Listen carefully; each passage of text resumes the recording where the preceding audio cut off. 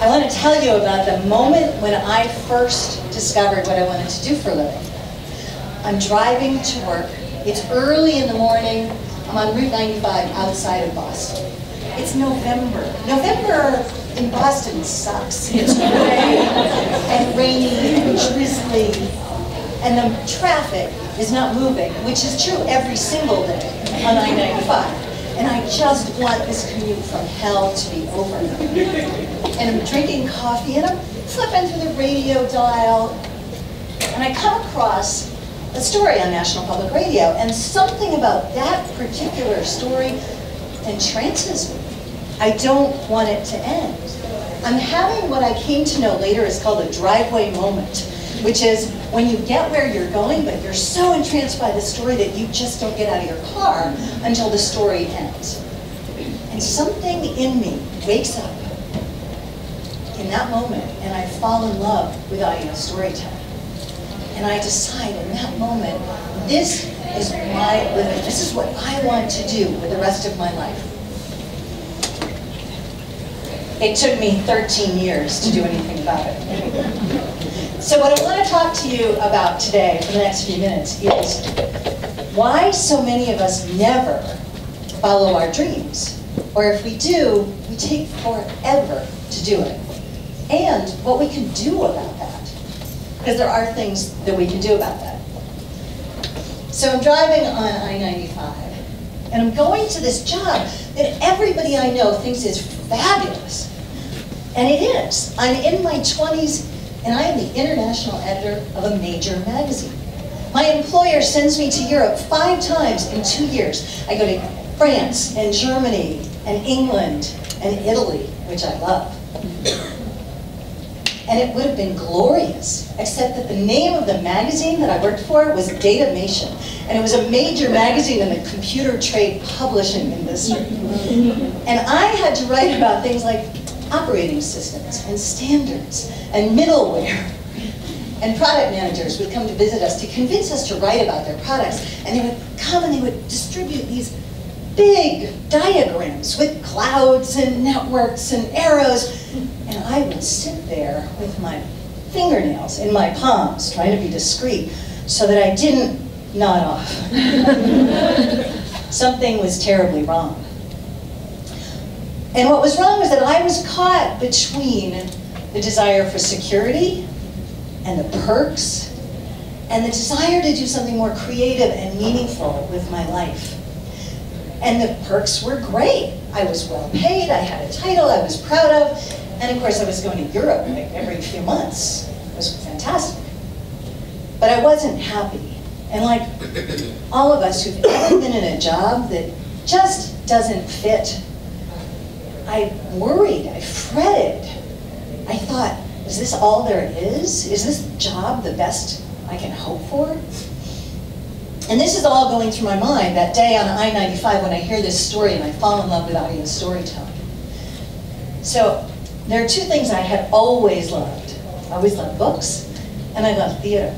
And on that day, in that story, I heard the perfect combination, this magical combination for me of both of them, writing and performing. But I have a problem, and that is that I have no confidence.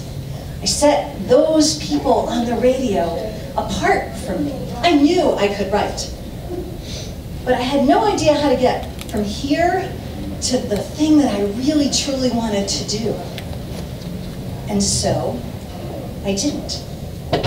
In fact, a couple years later, I even dated a man who knew everybody at WBUR, which is Boston's biggest public radio station.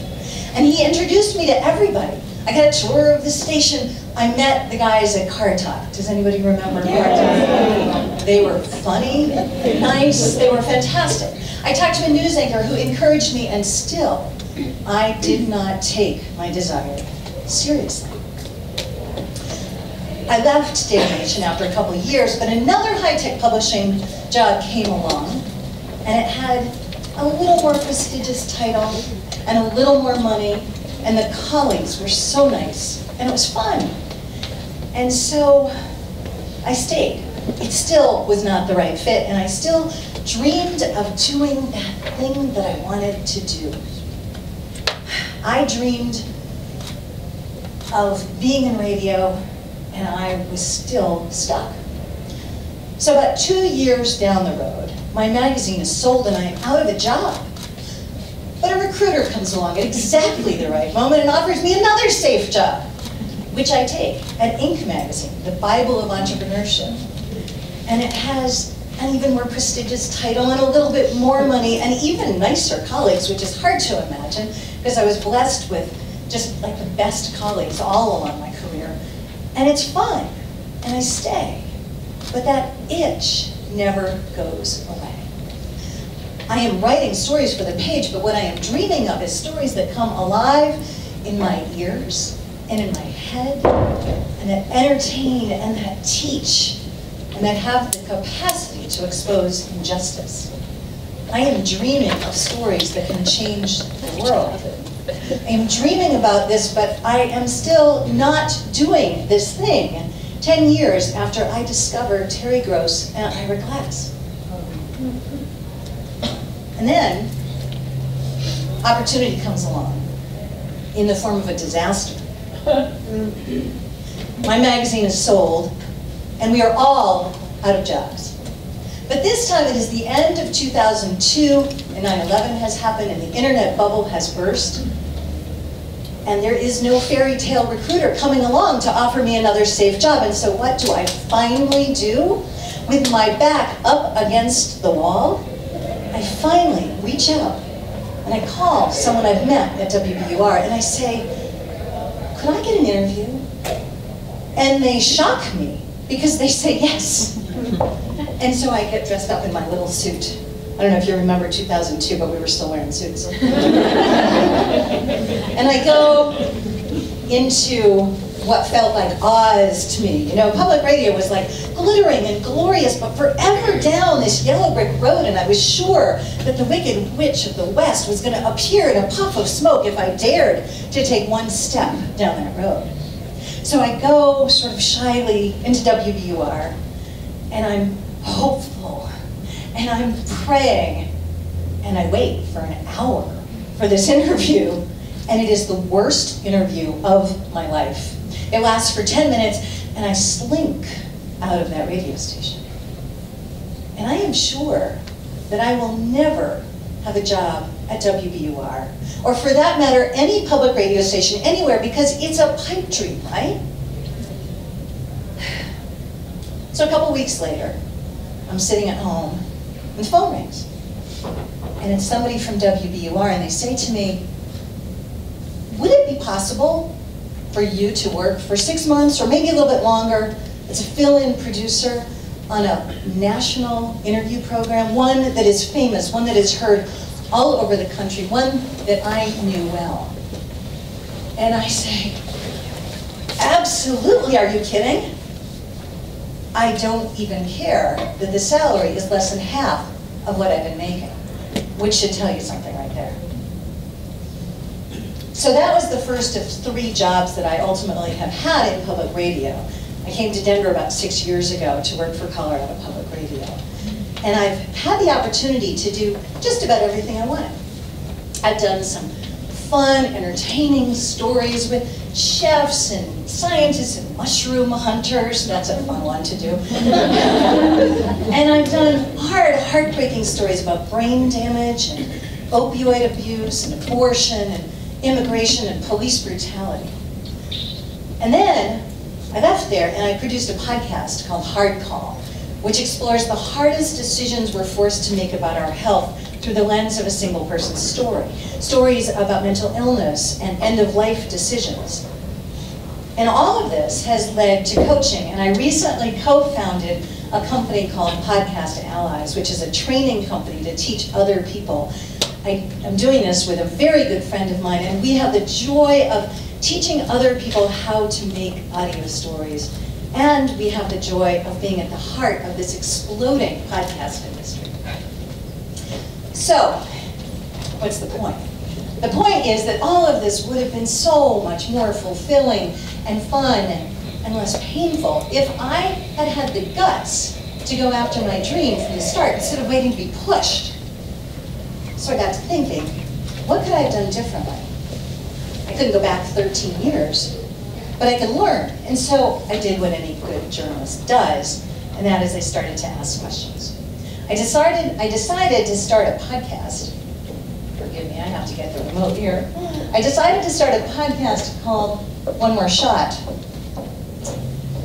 in which I would interview people about their journeys, and I would find out what obstacles they ran into when they were finally starting to write that novel or get a new job or start a business, and how they overcame them.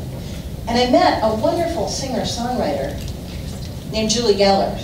And Julie was about to start a recurring series of events called Setting the Stage. And she asked me, would I launch One More Shot on the stage? And because she asked me and gave me the opportunity, I did it. Another kick in the pants. And that was the first interview. And I interviewed courageous risk takers who'd done some pretty amazing things. I was not looking for Lady Gaga or Michelle Obama or Oprah. I wanted to know how people like you and me take big leaps in their lives. And the cool thing about it was that these people were really vulnerable with me. They told me about what they were scared of. They told me about their setbacks. They told me about those moments when they wanted to cry or throw up. And they also told me about the excitement and the meaning they found when they followed their curiosity and they took risks. Several themes came up over and over again, which I call the One More Shot Manifesto. And these are themes that, these are lessons that help people overcome what are predictable obstacles to change. I'm going to share just a few of them with you. This is Debbie Shear, who I see is now sitting in the front of the audience. Hi!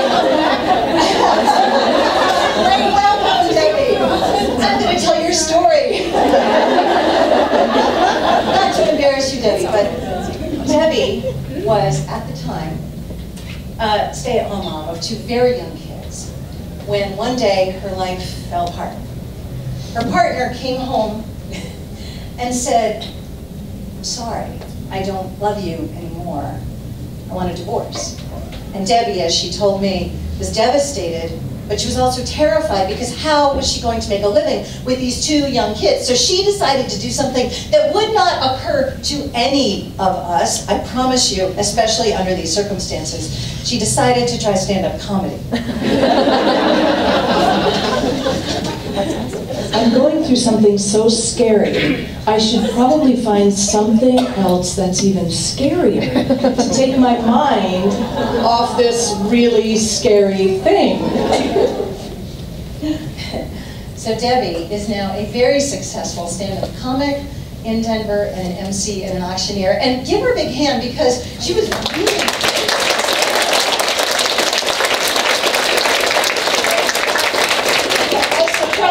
a surprise. And if I can get this to go forward, we'll be in good shape. This is Denise Soler-Cox. Denise, every New Year's Eve for 17 years, she wrote a resolution. And that resolution was, I will make a movie. But she was in sales. She had no clue how to even begin. And so, nothing happened. I definitely sounded like one of those people. I was like, you know, one day I'm going to make a movie. That's what I said. Like, one day I'm going to make a movie, and it's going to be about all the stuff. One day I'm going to write a novel. Yeah. One day, someday, when the planets are aligned, I always make a joke. I have enough money in my bank account, and I'm a size 6 and fit into all my favorite clothes. Anybody been there? So the 18th year rolls around, and she writes that resolution again. But this time, she's really angry at herself, and she says, this is the last time I am writing this resolution. If I don't do this year, I'm done. I give up. And she took one little step. She called a person that she had heard of once, who knew, she thought, had something to do with film. And it turned out to be an Oscar-nominated film director who fell in love with her idea, became her partner, and now more than 5 years later, her film, being Enya, has been screened all over the country.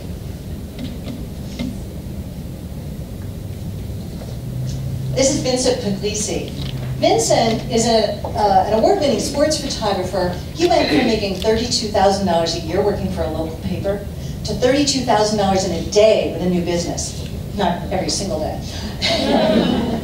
And that sounds like it was easy, some fairy tale, but it was hard because even though he wasn't making very much money, it's not easy to turn down a secure job for something brand new that you don't know is going to work. And so this is how he got through. Especially when you start something, there's a million different things. And in the middle of my overwhelm and anxiety that I went through, I learned one thing, and it's the simplest thing you can learn, and it's the most important, is to be better than yesterday. And that's the only thing you really have to do. But if you're better than yesterday, I don't have to worry about what's going to happen in 2 years. If I improve from the day before, if I keep doing that day after day, all the other stuff works itself out. The past doesn't matter, the future doesn't really matter because I'm shaping it. But it's so simple. Whenever I start getting overwhelmed, and I do, I always try to tell, and my wife tells me, be better than yesterday. And it calms everything down. Okay, I don't have to do everything, just to be better than yesterday. And it works. So Vincent now has a book out called Freelance to Freedom. And this is one of my favorites, Carrie Knudsen, a good friend. Carrie is a school counselor who's been at the same school for 13 years. But about 8 years ago, she had a dream of something additional she wanted to do. And she wrote it down in her journal, and she shoved that journal in a desk drawer. And this is what happened. And a few months later, I was meeting with a relatively new friend of mine, so I thought she'd be safe because she doesn't really know me that well. So I said, I want to say something out loud, and I just feel like I want to tell somebody. And she's like, okay. I said, I want to do a one-woman show. And I whispered it like that. I don't know why, but I just was like, I want to do it. And she's like, why are you whispering? I'm like, I don't know. But it's that thing that you're scared to say out loud that I said it out loud. And then the world, nothing came crashing down. No one was like, ha ha ha. Like, nobody said anything. She said, great, let's do it. Let's do your show. She goes, if you really want to do it, I'll help you. And I'm like, I really want to do it. And I need help to do it. And she said, let's go. And Carrie, that took about 8 years, but Carrie now has performed her one-woman show called Ain't Never Met a Stranger at the Clock Tower Cabaret several times in front of a sold-out audience, and now she is touring around the country. So what did I learn from these interviews? There are 5 big takeaways. Number 1, that first step you take out of your comfort zone, you're going to be scared. We are normally very averse to fear, with the exception of Debbie Shear. And you need to embrace the fear. It does not mean that you're on the wrong path. It probably means that you're on the right path. Number 2, there's never going to be a perfect time. So if there's something that you want to do, don't wait for all the money in your bank account and the right size clothes. Number 3, to get through, just be better than yesterday. Don't worry about yesterday or tomorrow. Don't worry about last year or tomorrow. Just be better than yesterday, and that's how you persevere. And number 4, say it out loud. Do not keep your plans secret, and you will get support from the universe, from your friends, from the person next to you in your seat. And number 5, from my story, if somebody gives you an opportunity because they recognize your gifts and your talents, take them up on it. So, that said, I just want to say one thing. Take one step. Take one opportunity. Take one risk. Take help. But do something, and do it as soon as you can.